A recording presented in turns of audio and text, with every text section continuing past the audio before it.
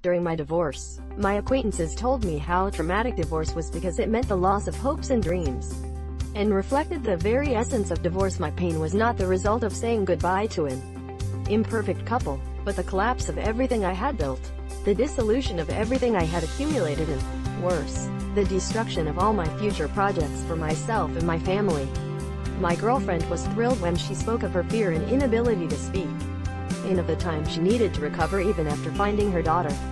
Although I have the unfortunate habit of worrying sometimes irrationally, it has become an unusual source of recent anguish that would teach my children to ride a bicycle without motor wheels.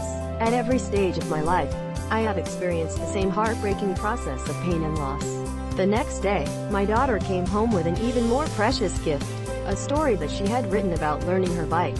It's no coincidence that in the middle of a particularly disturbing month, when my ex threatened to sue me for her misunderstanding about her visitation plan, my daughter turned 6 and asked me to remove her training bike from her bike. I first pushed myself against the loss, then cried with many warm, sad tears, and finally lost the old shape of myself that had held the object tightly. Like a second skin, when we face such a loss, like parents, we cling to our children and resist their demands to let them go.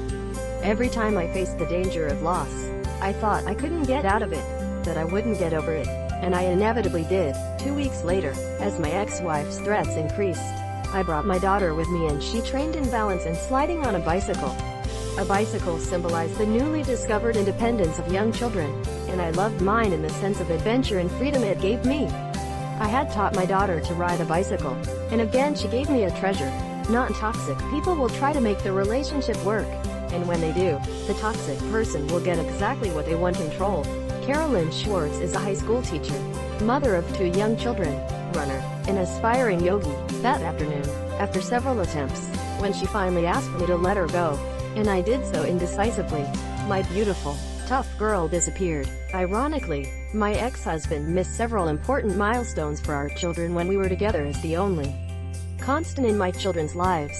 I swear I will always be there for them, so my fears are unfounded.